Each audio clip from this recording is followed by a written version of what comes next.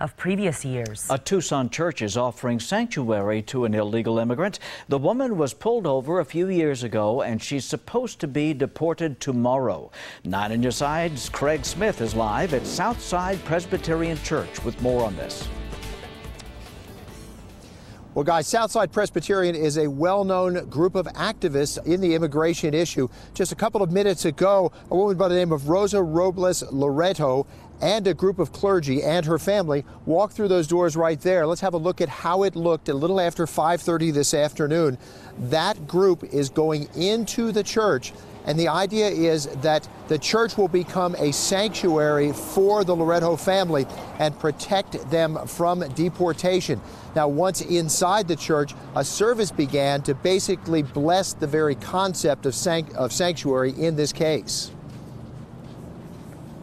Rosa, Jarago Jr., and Jose Emiliano. We gather here as a community of faith to welcome you into sanctuary. Gather in this place is your community and all of these religious leaders, and I would like them to introduce themselves so that you may know how many people you have supporting you. My name is Allison Carrington. I'm the pastor here at Southside Presbyterian Church, and my congregation stands with your family.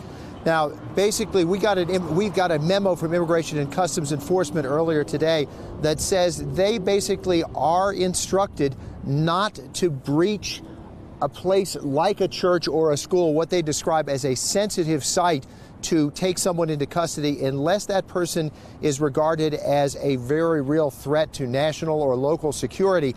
And apparently that is not the case in this particular instance with the Loreto family.